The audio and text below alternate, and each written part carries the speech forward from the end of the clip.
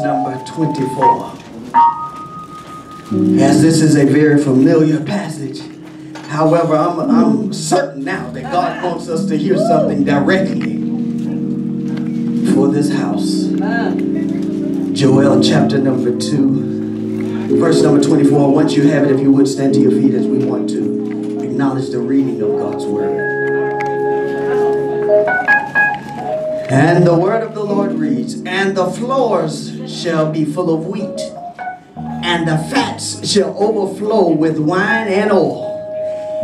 And I will restore to you the years that the locust hath eaten, the cankerworm and the caterpillar, and the palmer worm, my great army which I send among you. And ye shall eat plenty." Somebody shout plenty. "And satisfy and praise the name of the Lord your God, that hath dealt wondrously with you. And my people shall never be ashamed. And ye shall know that I am in the midst of Israel, and that I am the Lord your God, and none else. And my people shall never be ashamed. And it shall come to pass afterward that I will pour out my spirit upon all flesh, and your sons and your daughters shall prophesy. Your old men shall dream dreams, your young men shall see visions." Today I want to speak to you from the subject, this is my season of restoration. Oh, lean on somebody, tell them this is my season for restoration. You may be seated in the presence of the Lord. Lord, I thank you. This is my season Yes, God. for restoration. Yes, God. Yes, God. Yes, God. Restore is a word that indicates a process or the ability to be renewed or refreshed. One of the examples that I've given time and time again concerning restore is the example of a car. I feel you, Sister Jolene. I believe God's going to do something for you today. I feel it. I feel it. Thank you, Lord. Restore. The example I like to use is about the car. You can take a 1950 Mustang and you can take it for its value right now, where the Mustang may not have good seats. The Mustang may have an older engine. There may even be a paint job that needs to happen. And that Mustang can be worth every bit of $100. Yeah. However, you can take the same Mustang and take it through a process. Somebody shout a process. A process. Well, this process of restoration, that same 1950 Mustang, you can invest in it and you update the paint on it. You update the engine and the horsepower in it. You update the interior in it. You can even put pipes on it. And you can even cut out the roof and put a vent in it or make it a convertible. And the same Mustang that was worth $100 now becomes an antique in today's time and could be worth tens of thousands of dollars. Now, the only reason why a person would get excited about restoration is when you feel like maybe you have lost something. So in order for us to get clarity on what Joel was talking about, we must first revisit Joel chapter number 1. Verse number 4 is where we're introduced to what maybe several of you all in this building or all over the world may be experiencing right now. But Joel chapter number 1, verse number 4 says, "That which the palmer worm had left, hath the locust eaten." Which means there is situations that find themselves pulling from you time and time again.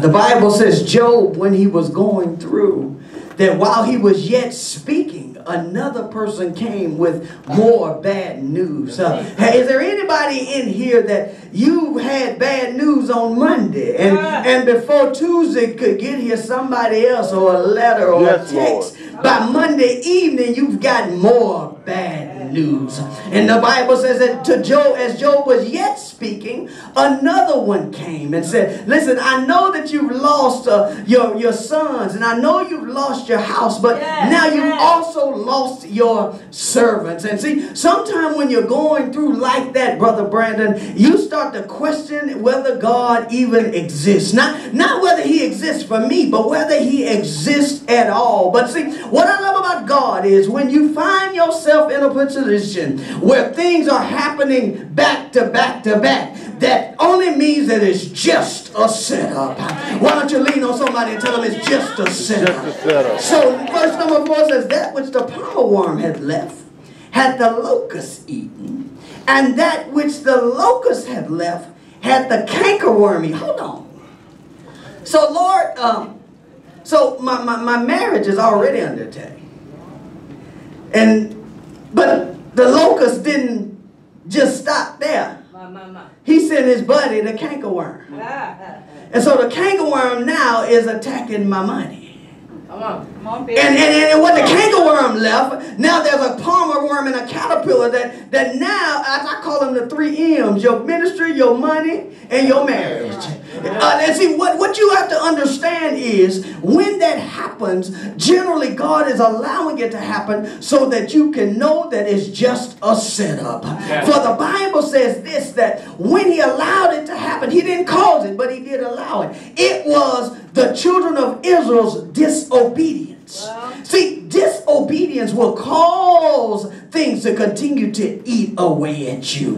Being disobedient will cause things to devour you. So when you heard Brother Brandon's testimony about tithing, one of the qualifications of tithing is this: he will rebuke the devourer for your sake, which means he will rebuke the locust, he will rebuke the cankerworm, he will rebuke the palmer worm. But see, as long as you're walking in disobedience, hey, come on. All you qualify for is to maintain.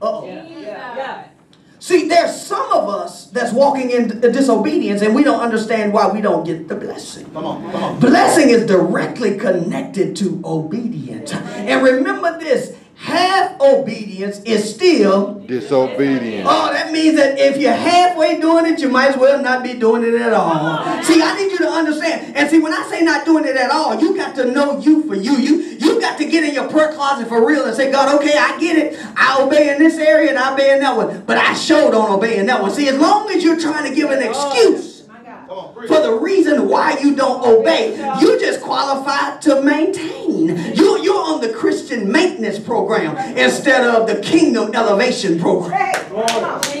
See, there's more Christians that's on a maintenance program, which means I'm just existing. I ain't not necessarily being taken away, but I'm not getting anything either. It's because you haven't engaged into the kingdom elevation program. So now the tribe of Judah, because of their disobedience, verse number 5 says, awake ye drunkards and weep, and howl all ye drinkers of wine. So disobedience will lead you to a drunken state.